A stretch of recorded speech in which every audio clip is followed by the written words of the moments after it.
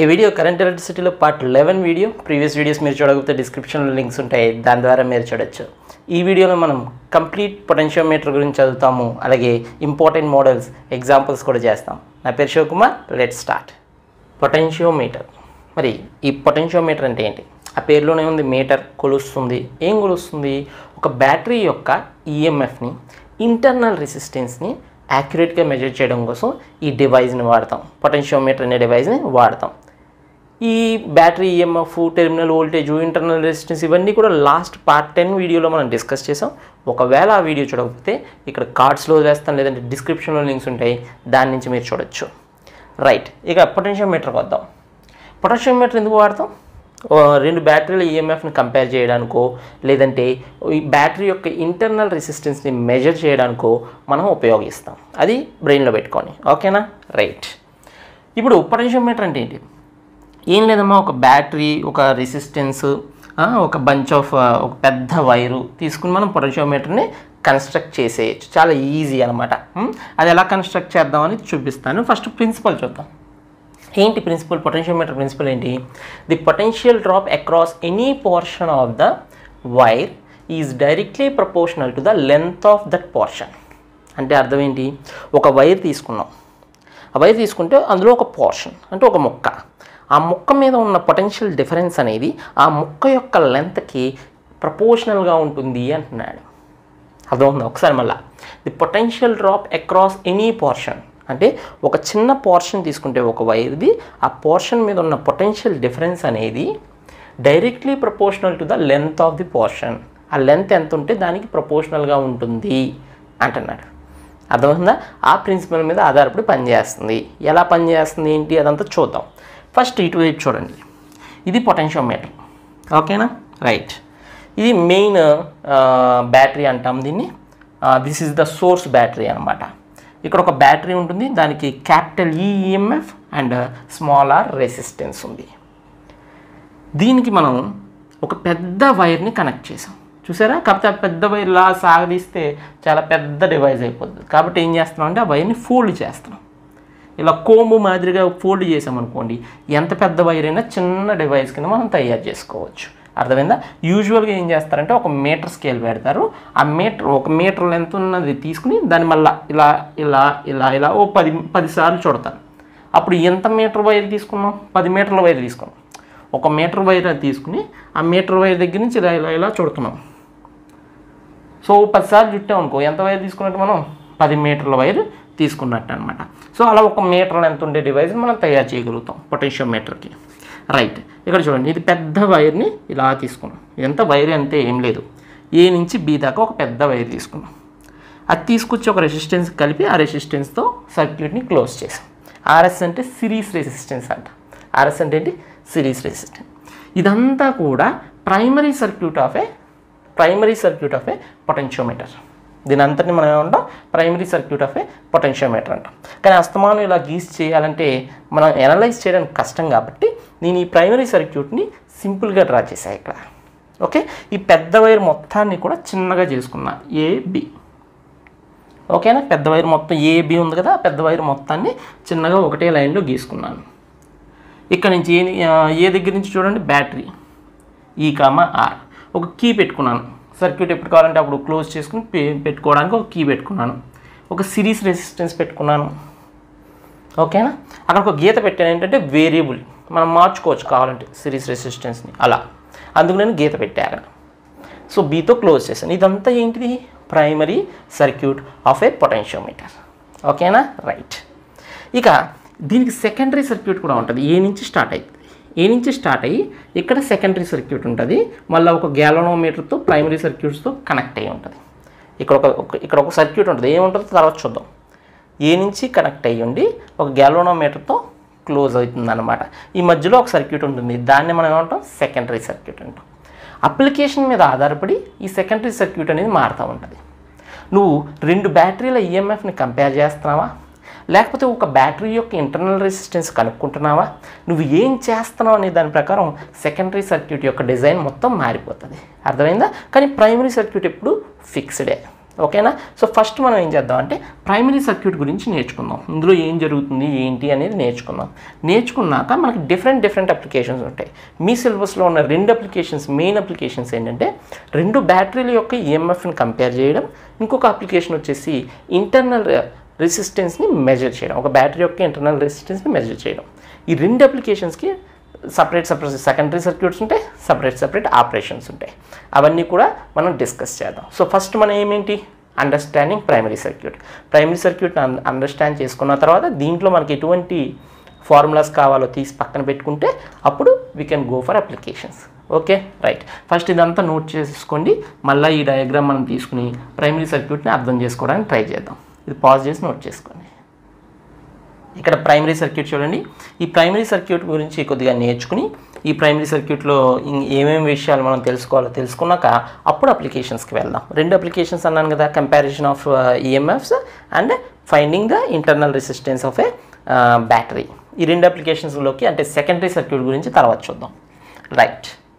ఇంకా ప్రిన్సిపల్ కూడా నేర్చుకున్నాం. ప్రిన్సిపల్ ఏం నేర్చుకున్నాం? Potential difference across a wire. ఒక వైర్ ఉందంటే దాని మధ్యలో ఉన్న ఈ పొటెన్షియల్ డిఫరెన్స్ డెల్టా వి అనేది దేనికి ప్రపోర్షనల్గా ఉంటుంది? లెంత్కి ప్రపోర్షనల్గా ఉంటుంది. అది ప్రిన్సిపల్ ఆఫ్ పొటెన్షియోమీటర్. అది పక్కన పెట్టండి. దీని సంగతి చూడండి. రైట్. ఇక్కడ ఒక బ్యాటరీ ఉంది.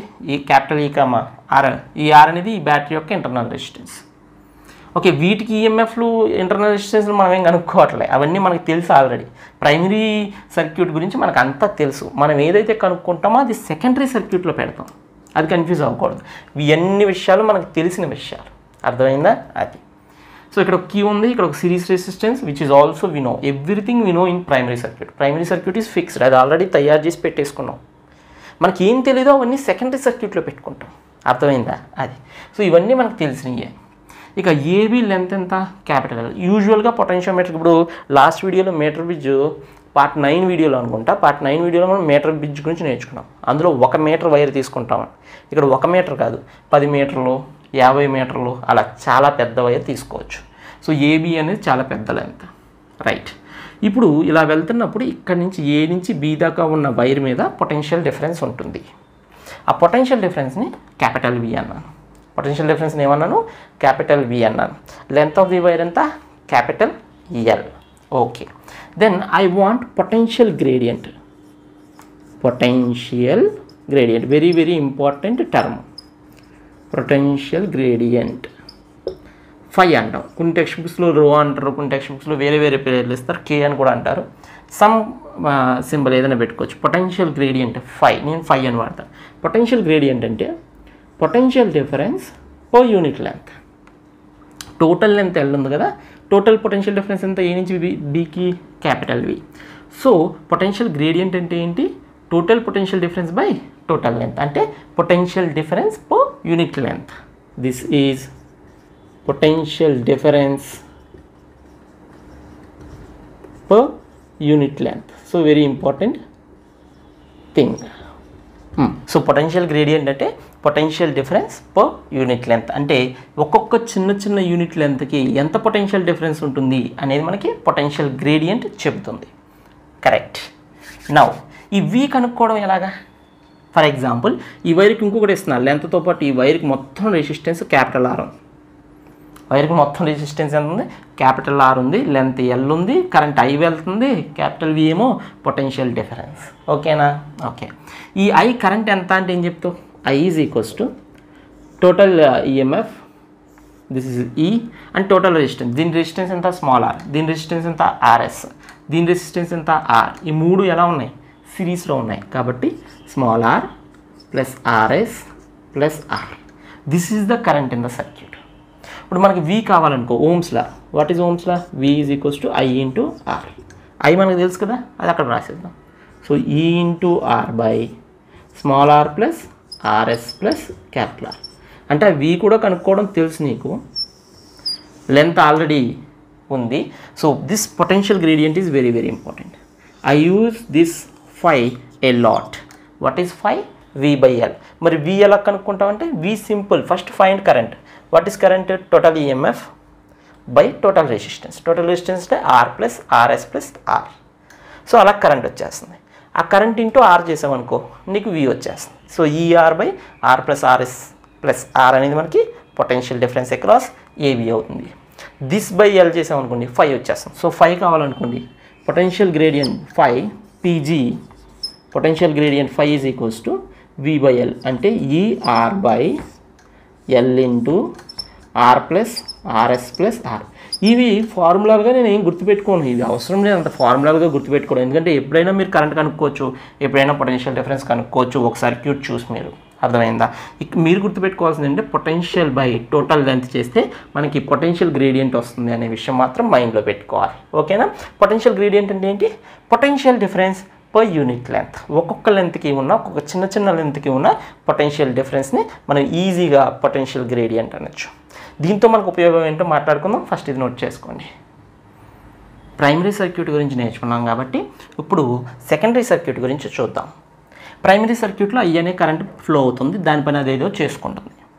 ఇప్పుడు ఏ నుంచి ఒక వైర్ లాగాము, ఇక్కడ నుంచి ఒక గ్యాల్వనోమీటర్ పెట్టి లాగాము. గ్యాల్వనోమీటర్ అంటే తెలుసు కదా, మనకు కరెంట్ ఉందో లేదో చెప్తుంది. ఫర్ ఎగ్జాంపుల్ గ్యాల్వనోమీటర్ ఇలా ఉందనుకోండి, ఇది 0 ఉంటుంది. ఇక్కడ ఇలా 0 చూపించింది అనుకో గ్యాల్వనోమీటర్లో, దాని అర్థం ఏంటి?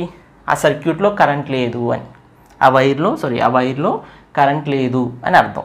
గ్యాల్వనోమీటర్ నుంచి కరెంట్ వెళ్ళట్లేదు అని అర్థం. దాన్ని నల్ డిఫ్లెక్షన్ అంటాం. ఏమంటాం? నల్ డిఫ్లెక్షన్ అంటాం. ఓకే, ఈ సెకండరీ సర్క్యూట్లో ఏం పెడతాం? మరి ఇదేంటిది యారో పెట్టేవి, ఇదేంటిది? జాకీ. అర్థమైందా? జాకీ అంటే ఇదిగో ఇట్లా పెన్ మాదిరి ఉంటుంది. ఇది మనం వైర్కి టచ్ చేసాం అనుకో, ఈ విధంగా కనెక్షన్ వస్తుంది అనమాట. సో ఇక్కడ పెడితే ఇక్కడ కనెక్షన్ ఉన్నట్టు, ఇక్కడ పెడితే ఇక్కడ కనెక్షన్, ఇక్కడ పెడితే ఇక్కడ కనెక్షన్, ఇక్కడ పెడితే ఇక్కడ కనెక్షన్, ఎక్కడ పెడితే అక్కడ కనెక్షన్ అన్నట్టు. మనం ఎక్కడ దాకా ఇది జరుపుతాము అంటే గ్యాల్వనోమీటర్ నల్ డిఫ్లెక్షన్ చూపించేదాకా జరుపుతాం యూజువల్గా. That is what we do. So the Jackie ఎందుకు ఉపయోగపడుతుంది? కనెక్షన్ ఫ్రీక్వెంట్గా మార్చడానికి, ఈజీగా మార్చచ్చు.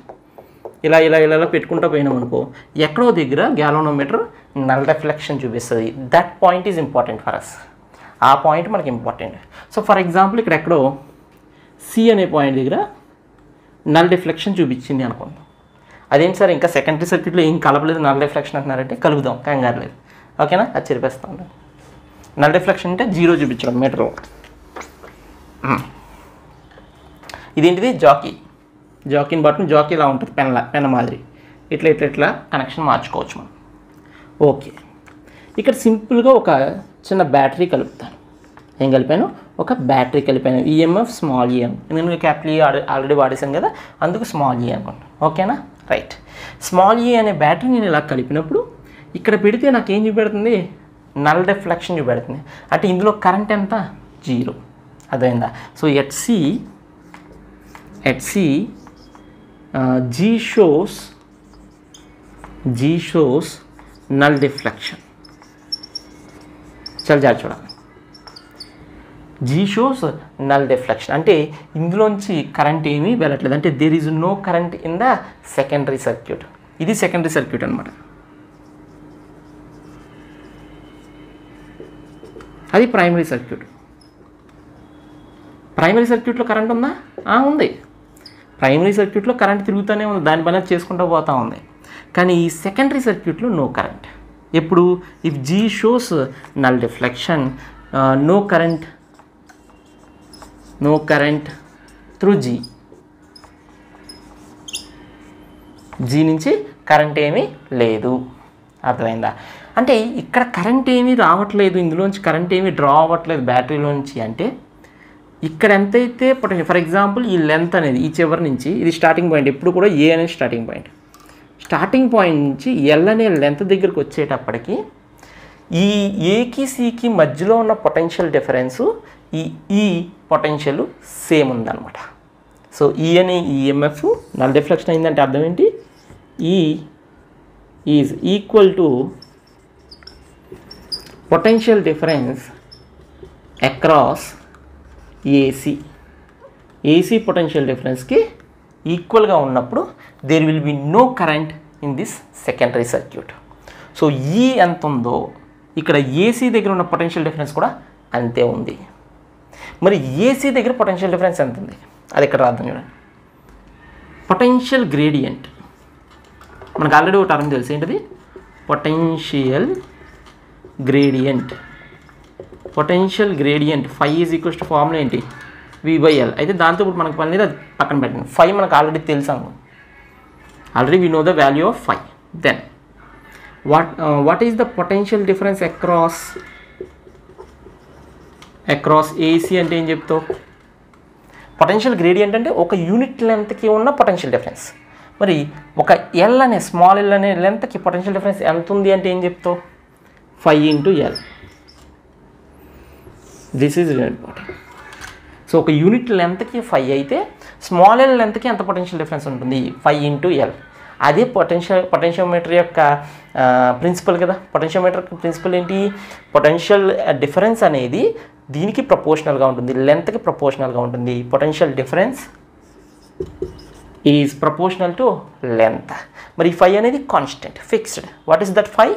Potential gradient. What is potential gradient? Potential per unit length, potential difference per unit length. అది ఎలా మెజర్ చేయాలి ఏంటి అనేది ఇందాక మనం చదువుకున్నది. సో దాని గురించి పెద్ద పట్టించుకోకండి. What is the potential difference across AC no? Potential difference across AC is equals to 5 × L. ఇక్కడ G no current through G అంటే E is equals to potential difference across AC. That means E is equals to 5 times L. This is the formula. అదేనా equation 1 ఎందుకు? అంతే, ఇక్కడ ఆపేస్తా first. అర్థమవుతుందా? So ఒక battery మనం కలిపి దానికి నల్ డిఫ్లెక్షన్ వచ్చింది అంటే, స్మాల్ ఎల్ లెంత్ దగ్గర నల్ డిఫ్లెక్షన్ వచ్చిందంటే ఇమ్మీడియట్గా మనం ఏం రాసుకోవచ్చు? Is equals to potential gradient into L అంటే రాసుకోవచ్చు. అర్థమైందా? అది గుర్తుపెట్టుకోండి. ఇప్పుడు మనం మెయిన్ అప్లికేషన్ స్టార్ట్ చేద్దాం. Comparing 2 batteries EMFs and measuring the internal resistance of the battery. అవి చేద్దాం. ఇది నోట్ చేసుకోండి. This is the formula you have to understand. What is E? E is the EMF connected in the secondary circuit. What is L? The point where you get a null deflection. Length is the point, small l is the length where you get a null deflection in the galvanometer. Note చేసుకోండి. Comparison of EMFs of 2 cells. So first application, రెండు EMFలని, రెండు బ్యాటరీల యొక్క EMFలని compare చేయడం. Primary సర్క్యూట్లో ఏమైనా difference ఉందా? ఏం difference లేదు. మనకి శుభ్రంగా ఏబీలు ఎంత ఉంది? అంతా ఉంది. ఓకేనా? రైట్. నా సెకండరీ సర్క్యూట్లో చూడండి, ఒక బ్యాటరీ కాదు, రెండు బ్యాటరీలు కలిపా. E1 బ్యాటరీ, E2 బ్యాటరీ, ఈ రెండింటిని మనం కంపేర్ చేయాలి. దీన్ని తీసుకొచ్చి ఒక స్విచ్ బోర్డుకి కలిపా. ఓకే, 1 2 3. ఓకేనా? అదొక స్విచ్ బోర్డు. ఆ స్విచ్ బోర్డు నుంచి నేను ఏం చేశాను? ఒక గ్యాలనోమీటర్ కలిపాను. ఇలాగ స్విచ్ బోర్డు అంటే ఇదేమీ ఇది కాదు, మన ఇంట్లో ఉండే స్విచ్ బోర్డు కాదు. ఇక్కడ హోల్ ఉంది, ఇక్కడ హోల్ ఉంది, ఇక్కడ హోల్ ఉంది. 1 3 కలిపితే E1 కనెక్ట్ అవుతుంది, 2 3 కలిపితే E2 కనెక్ట్ అవుతుంది. అర్థమవుతుందా? అలాగా 1 3 2 3 రెండు కలిపితే రెండు కనెక్ట్ అవుతాయి. అర్థమవుతుందా? అలాగే జస్ట్ హోల్స్ అనమాట. ఇక్కడ నుంచి ఇక్కడ వైర్ కలిపామనుకో ఏం కనెక్ట్ అవుతుంది? E1 కనెక్ట్ అవుతుంది. ఇక్కడ ఈ హోల్ కలిపితే 2 3 E2 కనెక్ట్ అవుతుంది అనమాట. రైట్. ఫస్ట్ E1 కనెక్ట్ చేద్దాం. సో కనెక్ట్ ఏ హోల్ 1 3 1 3 1 3 కలిపేసాను. కలిపితే ఏమొస్తుంది? E1 వస్తుంది. E1కి మనం బ్యాలెన్సింగ్ పాయింట్, ఫర్ ఎగ్జాంపుల్ ఇక్కడికి వచ్చింది అనుకున్నాం. ఇక్కడికి వచ్చేటప్పుడు గ్యాలనోమీటర్ నల్ డిఫ్లెక్షన్ చూపించింది. నల్ డిఫ్లెక్షన్ చూపిస్తే ఈ లెంత్ని ఏమంటాం? L1 అంటాం, ఎందుకంటే E1కి వచ్చింది కాబట్టి. Therefore E1 is equals to 5 times L1. E1 is equals to 5 times L1. ఇందాక E is equals to 5L అన్నాం కదా. ఇప్పుడు E1కి L1 వచ్చింది కాబట్టి E1 is equals to 5 times L1 అంటున్నాం. That is equation number 1. అయిపోయింది. Next connect. 5 అంటే ఏంటి? Potential gradient. అది మైండ్లో గుర్తుపెట్టుకోవాలి. పొటెన్షియల్ గ్రేడియంట్ ఎలా మెజర్ చేయాలి ఏంటి అని మనం ఆల్రెడీ చూసుకున్నాం. డైరెక్ట్గా వాళ్ళు పొటెన్షియల్ గ్రేడియంట్ ఇవ్వచ్చు, లేకపోతే ఇవ్వకపోయినా ఇలాంటి కంపారిజన్లో పని లేదు. ఎందుకంటే ఇప్పుడు కాసేపట్లో చూస్తారు. 2 3 కనెక్ట్ చేయి. 2 3 కనెక్ట్ చేస్తే E2 is equals to 5 times L2. అంటే ఎక్స్పెరిమెంట్ మళ్ళీ రిపీట్ చేసావు, E2తో చేసావు. ఇప్పుడు 1 3 తీసేసి 2 3 కలిపామన్నమాట. Okay, connect only 1 3. మళ్ళీ 2 3 కూడా రెండు కలిపేయకూడదు, ఓన్లీ. ఓకేనా? ఓన్లీ 2 3 కలుపుకోవాలి. కలుపుకుంటే E2 ఒక్కటే ఉంటుంది. అప్పుడు E2 is equals to 5 times L2. ఇప్పుడు 1/2 చేశానంటే ఈక్వేషన్ 1/ఈక్వేషన్ 2 చేస్తే 5 5 క్యాన్సిల్ అయిపోయి ఏమొచ్చిందమ్మా? L1/L2. ఇప్పుడు పొటెన్షియల్ గ్రేడియంట్తో అసలు కంపారిజన్లో పని ఉందా? ఏమైనా ఏం లేదు. నీకు E1 తెలుసు అనుకో, E2 వచ్చేస్తుంది. E2 తెలుసు అనుకో, E1 వచ్చేస్తుంది. Easy to compare and easy to measure కదా. 5తో కూడా పని లేదు, ఎందుకంటే 5 క్యాన్సిల్ అయిపోయినాయి అక్కడ. అవునా అది. So this is the star equation. So when you compare two equations, so two EMFs in potentiometer, what is the formula? E1 by E2 is equals to L1 by L2. Simple and over. Now next part is to measure internal resistance of a battery. Last వీడియోలో మనం internal resistance గురించి అది నేర్చుకున్నాం, కానీ ఆ internal రెసిస్టెన్స్ని ఎలా measure చేస్తారు అనేది ఇక్కడ మనకి నెక్స్ట్ అప్లికేషన్లో అర్థమవుతుంది. ఇది నోట్ చేసుకుని నెక్స్ట్ అప్లికేషన్ చూద్దాం. నెక్స్ట్ అప్లికేషన్కి కూడా primary circuit is same, what will change, secondary circuit will change. ఎలా చేంజ్ అవుతుంది, ఏం చేయాలని చెప్తాను, నోట్ చేసుకోండి. Determination of internal resistance of a cell. ఇప్పుడు internal resistance of a సెల్ని measure చేయబోతున్నాం. చాలా జాగ్రత్త చూడాలి, కొంచెం కన్ఫ్యూజ్ అవుతారు పిల్లలు, కాబట్టి జాగ్రత్తగా చూడాలి ఇక్కడ, ఓకేనా? నేను చెప్పే ప్రతి పాయింట్ చూడాలి.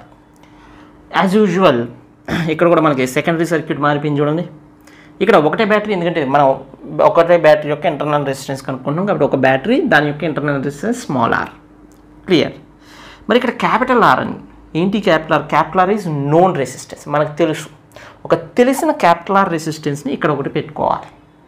సో ఇంటర్నల్ రెసిస్టెన్స్ కనుక్కోవాలి అంటే బ్యాటరీ పెట్టాలి, దాని కింద ప్యారలల్గా క్యాపిటల్ ఆర్ పెట్టుకోవాలి. క్యాపిటల్ ఆర్ ఏంటిది? నోన్ రెసిస్టెన్స్ ఫర్ అస్, మనకు తెలిసిన ఒక రెసిస్టెన్స్ని పెట్టుకోవాలి. సేమ్ మనకు ఇంతకుముందు ఉన్న బాక్సే పెట్టాము, గ్యాలోనోమీటర్ పెట్టాము, బాగానే ఉంది. ఇప్పుడు 1, 3 కలిపాను, కలిపితే ఎవరు వస్తారు పిక్చర్లోకి? ఈ వస్తుంది. So first connect. మీరు అనేది సార్ ఇప్పటిదాకా స్మాల్ ఆర్ ఎక్కడ చూపించలేదంటే అన్ని చోట్ల స్మాల్ ఆర్ ఉంటుంది, మనం రాయలేదంటే కన్ఫ్యూజ్ అవుతారని స్మాల్ ఆర్ రాయలేదు. స్మాల్ ఆర్ అన్ని చోట్ల ఉంటుంది, ఓకేనా? ప్రతి చోట రాయలేదంతే. కనెక్ట్ ఓన్లీ 1 and 3, 1 and 3నే మనం కనెక్ట్ చేస్తాం. కనెక్ట్ చేస్తే క్యాపిటల్ ఆర్ సర్క్యూట్లోకి వస్తుందా?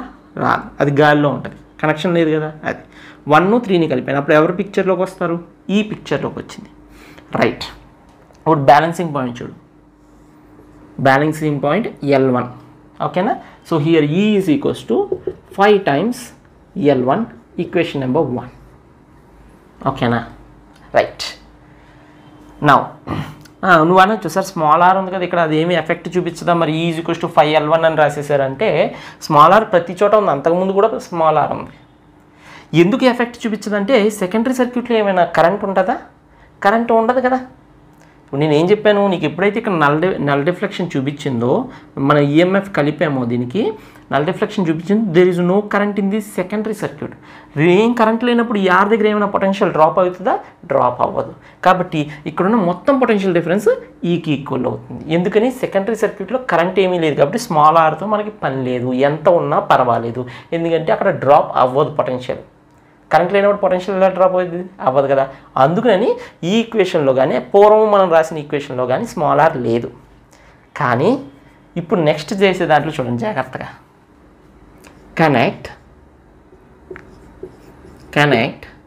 బోత్ 1, 3 and 1, 2, సారీ 2, 3, అది బోత్ 1, 3 and 2, 3. అంటే ఇక్కడ చూడండి, నేను కనెక్ట్ చేసేసి చూపిస్తాను, వేరే పెన్తో కిద్దాం. కనెక్ట్ చేసేసాం అనమాట, అర్థమైందా? సో కనెక్ట్ చేసేస్తే ఏమవుతుంది జాగ్రత్త చూడండి. కనెక్ట్ చేసేసి ఓపెన్ చేద్దాం, మొత్తం చెరిపేసి కనెక్ట్ చేసేస్తాను. కన్ఫ్యూజన్ మొత్తం స్విచ్ బోర్డ్ తీసేస్తాను. మీకు అర్థమైంది కదా అది? అది నేను కలిపి గీస్తాను మళ్ళీ రెండోసారి. అది కలిపేసాను, మొత్తం కలిపి అలా అవుతుంది, అంతే కదా. రెండు కలిపేస్తే అలా అవుతుంది అనమాట. 1, 3, 2, 3 రెండు కలిపేసాం. ఇది మనకున్న సర్క్యూట్. ఇప్పుడు మళ్ళీ ఎక్స్పెరిమెంట్ రిపీట్ చేసాం. ఎక్స్పెరిమెంట్ రిపీట్ చేస్తే L2 దగ్గర నల్ డిఫ్లెక్షన్ వచ్చింది. ఇంకా ఎక్కడో జరుపుకుంటూ వెళ్ళావు, ఇలా జరుపుకుంటూ వెళ్తే L2 దగ్గర మనకి డిఫ్లెక్షన్ వచ్చింది. సో అక్కడ మనం జాగ్రత్త చూడండి, L2 దగ్గర డిఫ్లెక్షన్ వచ్చిందంటే ఏ పొటెన్షియల్కి equal to, for example L1 చెరిపేస్తున్నాను, ఇది L2 తీసుకుంటున్నాను. L2 అనే పాయింట్ దగ్గర మనకి డిఫ్లెక్షన్ 0 వచ్చింది. అంటే ఈ L2 దగ్గర ఉన్న పొటెన్షియల్ డిఫరెన్స్ ఎవరికి ఈక్వల్? ఈ R దగ్గర ఉన్న potential డిఫరెన్స్కి. Are we can say ఇక్కడ కూడా అదే Vనే ఉంటుంది, టెర్మినల్ వోల్టేజ్ అంటాం, అవునా? V ఇక్కడ ఎంత ఉందో, క్యాపిటల్ R దగ్గర ఎంత పొటెన్షియల్ డిఫరెన్స్ ఉందో ఈ టెర్మినల్స్ దగ్గర అంతే పొటెన్షియల్ డిఫరెన్స్ ఉంటుంది. దాన్ని మనం టెర్మినల్ వోల్టేజ్ అంటాము అని లాస్ట్ పార్ట్లో నేర్చుకున్నాం.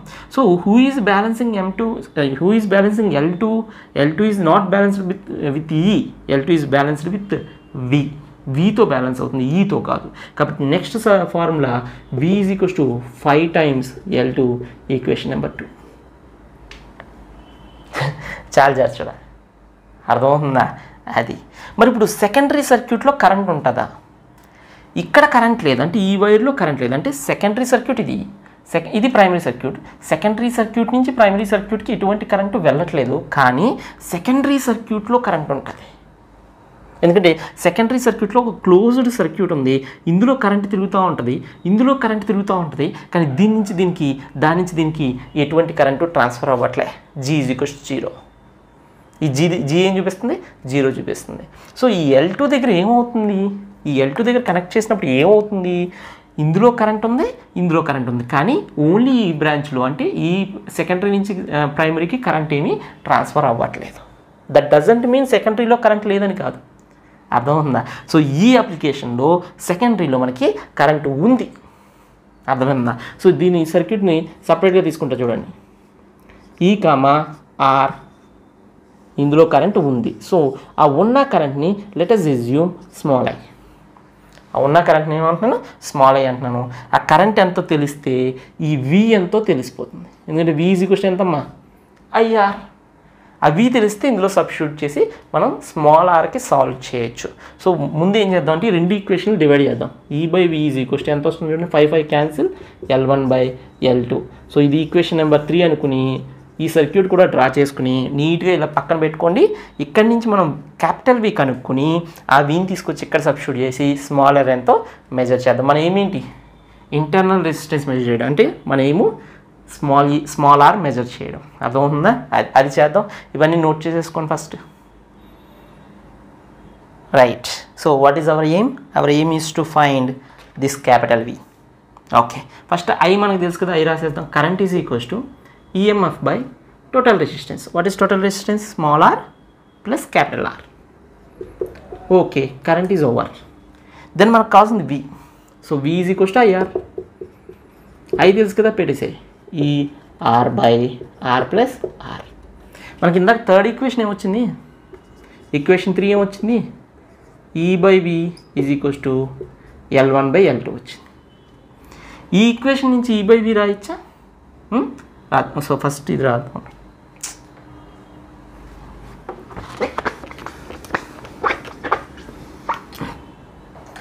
ఫస్ట్ ఈ ఈక్వేషన్ నుంచి E/V రాద్దాం. E/V ఈజ్ ఈక్వల్స్ టు ఏమవుతుంది చూడు, R plus R/R. Third equation నుంచి మనకు తెలుసు, ఈక్వేషన్ 3 నుంచి E/V తెలుసు. E/V is equals to L1/L2. ఓకేనా? Capital R is known resistance అన్న, అందుకే. సో మనకు క్యాపిటల్ R తెలుసు, L1 తెలుసు, L2 తెలుసు. మనం ఏం కనుక్కోవాలి? స్మాల్ r కనుక్కోవాలి. So there four small r plus capital R by capital R is equals to L1/L2. Solve this, cross multiply చేసి సాల్వ్ చేయండి. R ఫార్ములా ఏమొస్తుందంటే L1/L2 -1 ఇంటూ క్యాపిటల్ R వస్తుంది. సాల్వ్ చేసి చూడాలి మీరు, సాల్వ్ చేసి చెక్ చేయాలి స్మాల్ r ఎక్స్ప్రెషన్ అది వస్తుందా లేదా. So what is the internal resistance expression in potentiometer? R is equals to L1/L2 -1 into capital R. Beautiful expression. Right. ఈ L1 ఏంటి? ఓన్లీ బ్యాటరీ కలిపినప్పుడు వచ్చిన బ్యాలెన్సింగ్ పాయింట్. మరి L2 ఏంటి? బ్యాటరీ మరియు capital R, battery and capital R రెండు కలిపినప్పుడు మనకు వచ్చిన బ్యాలెన్సింగ్ పాయింట్ L2. అర్థమవుతుందా? అది నోట్ చేసేసుకోండి. మనం ప్రాబ్లమ్స్ చేద్దాం. ఈ క్వశ్చన్ చూడండి. The length of a potentiometer wire is 1 meter. 1 meter అంటే 100 centimeters. Its resistance is 4 ohm. So నేను ఇక్కడ ఒక పొటెన్షియోమీటర్ డయాగ్రామ్ గీసి పెట్టా, అది క్వశ్చన్ ఇవ్వడం, మనం గీసి పెట్టుకోవాలి. దీని లెంత్ ఎంత? టోటల్ లెంత్ వచ్చేసి 100 centimeters. ఓకేనా? ఎంత రెసిస్టెన్స్ ఉందన్నాడు? 4 ohm రెసిస్టెన్స్ ఉంది దీని మొత్తాన్ని. ఏ current of 5 milliamps is flowing in it. ఇందులోనంట 5 milliamps flow అవుతుంది. That is the given data. Potentiometer primary సర్క్యూటే చూడండి. నెక్స్ట్, అన్ అన్నోన్ సోర్స్, ఇదిగో small e of EMF is balanced at 40 centimeters. 40 centimeters దగ్గర balance అవుతుంది. Then what is ఈ ఎంత అంటున్నాడు. So ఒక length దగ్గర బ్యాలెన్స్ అవుతుంది అనగానే ఈజీ క్వశ్చన్ ఏం చెప్పచ్చు? 5 times L అంటే 5 times L అంటే 40 centimeters. లెంత్లన్నీ సెంటీమీటర్లో తీసుకో, అప్పుడు గొడవ లేదు.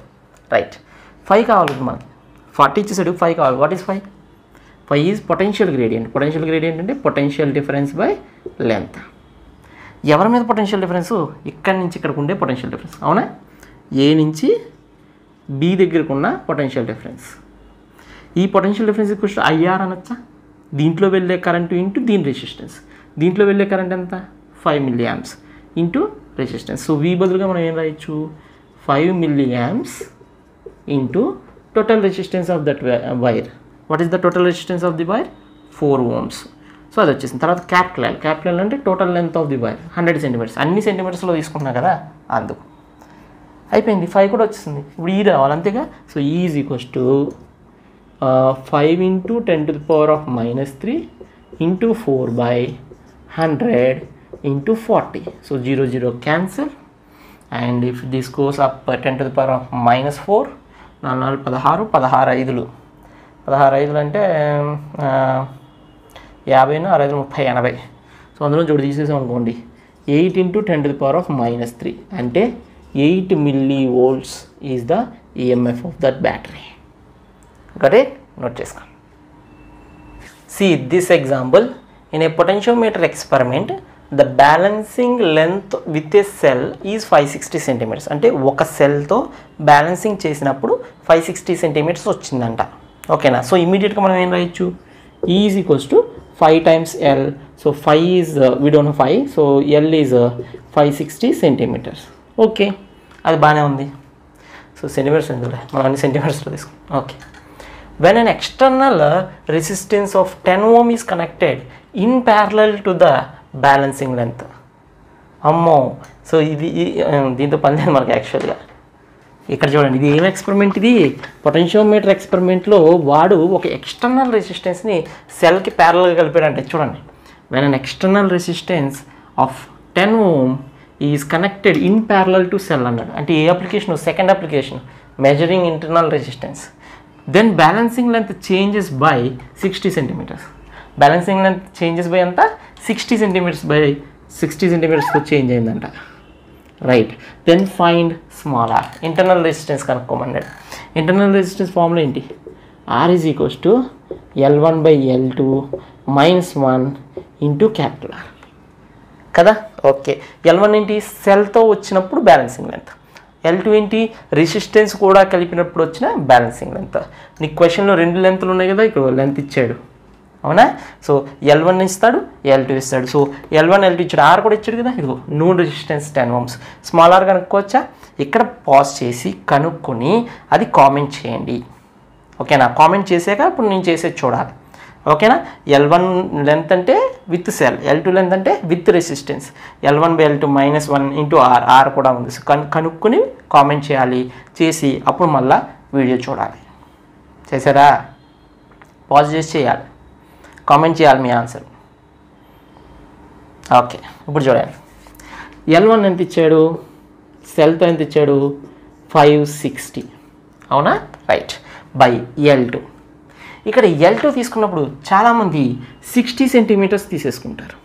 రెసిస్టెన్స్తో తీసుకోవాలి కదా అని చెప్పి 60 సెంటీమీటర్స్ అని ఇక్కడ 60 అని రాస్తారు. తప్పు. అబ్బే 60 కాదు. అక్కడ క్వశ్చన్ సరిగ్గా చదవాలి. ఏమన్నాడు? బ్యాలెన్సింగ్ లెంత్ చేంజెస్ బై 60 అన్నాడు. అంటే 60 సెంటీమీటర్స్ చేంజ్ అవుతుందంట. అంటే పెరగచ్చు, తగ్గచ్చు. ఆల్రెడీ 560 ఉంది, 560 కన్నా పెరగచ్చు, లేకపోతే 560 కన్నా తగ్గచ్చు. ఎప్పుడైనా గుర్తుపెట్టుకోవాలి, L2 is less than L1 ఇప్పుడు కూడా. ఎందుకు L2 is less than L1? ఎందుకంటే V అనేది మనకి ఎప్పుడు voltage across resistance is less than. మనం ఇందాక V ఫార్ములాలో ఇక్కడ ఒక బ్యాటరీ స్మాల్ ఈ ఆర్, ఇక్కడ క్యాపిటల్ ఆర్ ఇలా తీసుకున్నాం, ఇక్కడ V తీసుకున్నాం. ఈ వోల్టేజ్ డ్రాప్ అనేది సోర్స్ కన్నా తక్కువే ఉంటుంది కదా ఎప్పుడు. అందుకే L1 అనేది L2 అనేది ఎప్పుడు కూడా L1కి తక్కువ ఉంటుంది. అప్పుడే కదా ఈ టర్మ్ కూడా పాజిటివ్ అవుతుంది. అది సో 60 సెంటీమీటర్స్ చేంజ్ అయింది అంటే 560 కాస్త ఏమైనట్టు 500 అయినట్టు. అర్థమవుతుందా? సో ఇక్కడ 60 తీసుకోకూడదు, 500 తీసుకోవాలి. Very important. So L2 is equals to L1 - 60 అంటే 560 - 60 అంటే ఎంత వచ్చింది? 500 సెంటీమీటర్స్. అది ఓకేనా? రైట్. ఆర్ ఈజ్ ఈక్వల్స్ ఎంత? 10. ఇప్పుడు 500 LCM తీస్తే 60/500 into 10. So 0 0 cancel, 0 0 cancel. So small r is equals to 6/5 ohm. 6/5 అంటే 1, 10 అంటే 2. So 1.2 ohm. That is your internal resistance. That is the answer. That is batteries internal resistance. Your internal resistance కాదు, batteries internal resistance, and that's what our answer is. Note చేసుకోండి.